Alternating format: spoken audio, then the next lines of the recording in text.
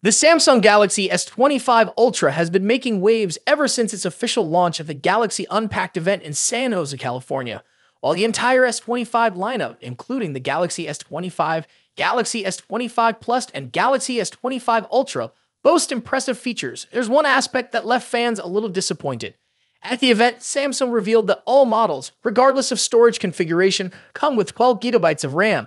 This announcement was unexpected, especially for those who had hoped to see a premium 16GB RAM option in the Galaxy S25 Ultra, the flagship model. However, as it turns out, Samsung is offering a version of the S25 Ultra with 16GB of RAM, but it's only available in a select few countries. Let's break it down. The Galaxy S25 Ultra with 16GB of RAM and 1TB of storage is available exclusively in China, South Korea, and Taiwan. This makes it a very limited offering, leaving fans in other regions wondering why Samsung restricted this high-end variant to just these markets. Here's how it works. In China and Taiwan, if you're planning to buy the 1TB storage variant of the S25 Ultra, you will even get the 12GB RAM option. Instead, the 16GB RAM plus 1TB configuration is the only choice available in those markets. On the other hand, in South Korea, Samsung provides the 16GB RAM plus 1TB storage option alongside the globally available configurations, which include 12GB RAM plus 256GB storage, 12GB RAM plus 512GB storage, 12GB RAM plus 1TB storage. When it comes to pricing, the 16GB RAM plus 1TB storage variant carries a significant premium. In China, it's priced at CNY 13,699, which roughly converts to $1,880.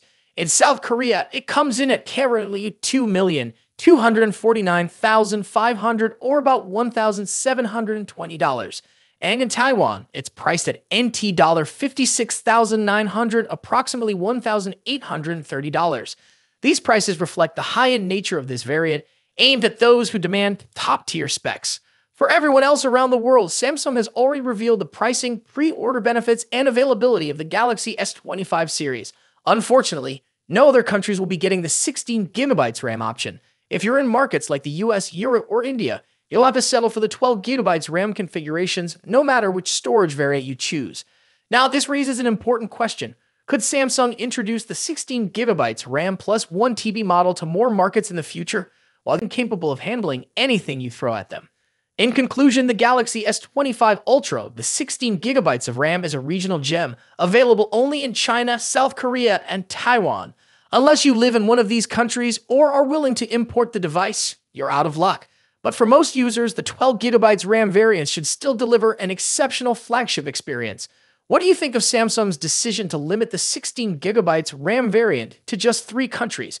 Let us know in the comments below. Don't forget to like this video and subscribe to our channel for more updates on the latest tech news.